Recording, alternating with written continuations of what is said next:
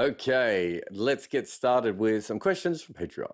Sandeep says, after listening to Mash and Santoki discuss the future of West Indies cricket, is it better if the individual nations that make up the West Indies go their own way and qualify as associates for T20s and benefit in the long run? Uh, I suppose it depends on how you look at it. There isn't a massive push within the West Indies for this. This is like one of those things you see like Twitter cricket fans go on and on about, but most people in the Caribbean I haven't seen a genuine push to split up the West Indies. Um, Partly because what would their best team be? Like, would they be good in any particular format? I'm not sure that they would have a team that would regularly crack the top 10 on their own. You know, obviously Trinidad would be pretty good in T20. Barbados, well, at some stages, Barbados was the test team, so that may be roughly the same, but it won't always be at that level. Jamaica have had some very good teams over the last couple of years and struggled at times. Guyana, probably on the back end of the associate teams at best. Again, I'm not sure what the benefit would be. They would have less money. We would see their best players less in the mainstream. I don't see what their positive spin on it is. You hear this all the time. I find it really weird. Like people say things along the lines of, "Well, you know, we shouldn't have a team made up of all these multiple islands put together." Called the England and Wales Cricket Board. Um, we may call it the ECB, but kind of in the name. And when you look at Ireland, of course, as well, it's Republic of Ireland and Northern Ireland playing in that playing as a cricket team. They do the same in rugby as well.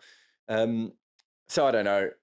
I don't have a problem with the West Indies going ahead. Look, I think they're going to have if they split up, they're going to have masses of problems. You're going to see smaller islands like Grenada and St Kitts and St Lucia. I really struggle. Like I wonder how cricket survives there outside of the way that it does in perhaps places like Bermuda.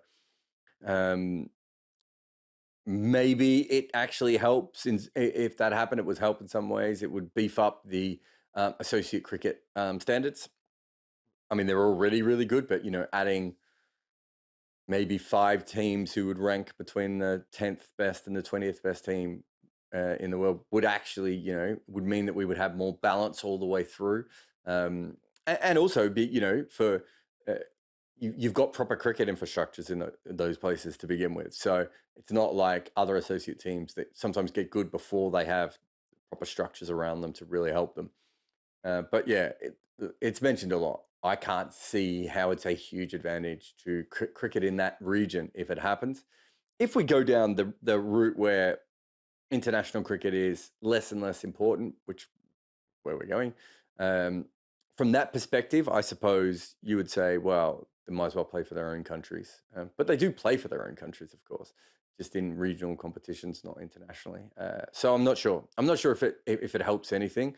It seems to bother some people that the West Indies is like that, but doesn't seem to bother anyone that England and Wales are combined and that Ireland and Northern Ireland are combined. So I'm not sure why the West Indies specifically bothers people more. There's lots of quirks of international sport, and because I mean this is a lovely one because in some ways the Caribbean is such a diverse place and has so many different parts of it, but they are sort of bound in a couple of key ways, and cricket is one of them. And it would be a shame if that ever fell apart. But if the islands themselves decide not to do it, then that's more than fine. I don't have any problem with that. But usually this comes from conversations on Twitter and Reddit, less so from the actual islands themselves, from what I can tell.